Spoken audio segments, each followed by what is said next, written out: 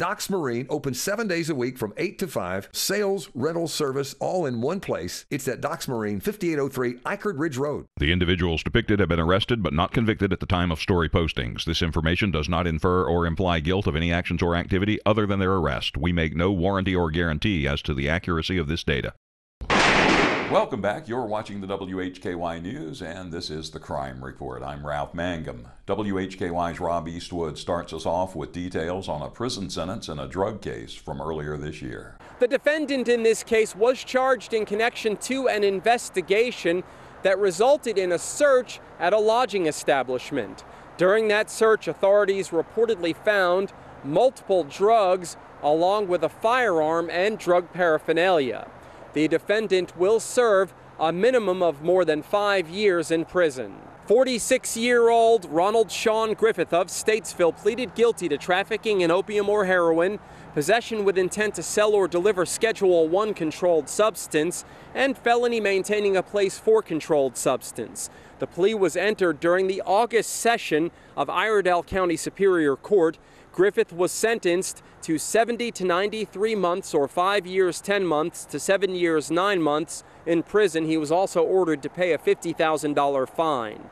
On March 5th of this year, deputies with the Iredell County Sheriff's Office received information regarding illegal drugs being at the Masters Inn on Sullivan Road in Statesville. Deputies went to that location where they met with Griffith and 2 other suspects. During a search, deputies found 38.08 grams of heroin, 10.04 grams of methamphetamine, and 118.84 grams of marijuana.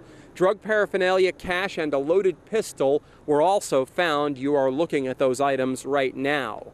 According to the North Carolina Department of Adult Corrections Offender Public Information website, Griffith has multiple prior convictions in Iredell County dating back to 2001.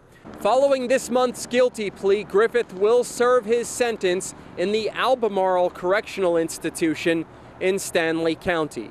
So once again, a 70 to 93 month prison sentence in this Iredell County drug case.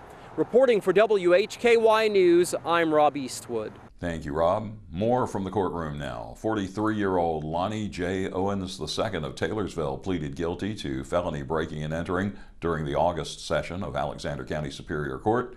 He was sentenced to 10 to 21 months in prison. Owens was arrested in May of last year when Alexander County Sheriff's deputies found Owens and another suspect at an abandoned home off of Millerville Road. Owens was initially charged with felony counts of breaking and entering and larceny after breaking and entering. As of earlier today, Owens was being held in the Alexander County Detention Center. 48-year-old Johnny Mack Carson of Conover was taken into custody by Alexander County Sheriff's officers Wednesday.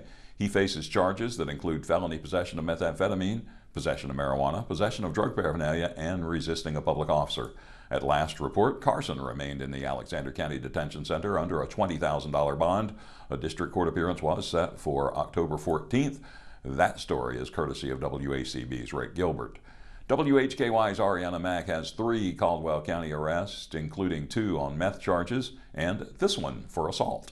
A Granite Falls man was arrested on assault charges. 31-year-old Reneth Jeffrey Minton of Duncan Drive in Granite Falls was arrested on Wednesday by Caldwell County Sheriff's officers. He was charged with 1 felony count of assault by strangulation and misdemeanor counts of communicating threats, assault on a female, injury to personal property, and crime of domestic violence. Minton was jailed under no bond in the Caldwell County Detention Center.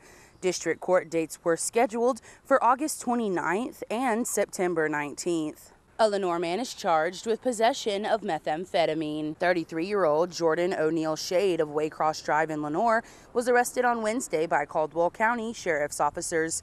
He was charged with 1 felony count, possession of methamphetamine. Shade was jailed under $25,000 secured bond in the Caldwell County Detention Center. No court dates were listed. And a man is charged with breaking and entering and larceny. 27-year-old Branson Lee Severett of Blue Creek Drive in Lenoir was arrested on Wednesday by Caldwell County Sheriff's officers.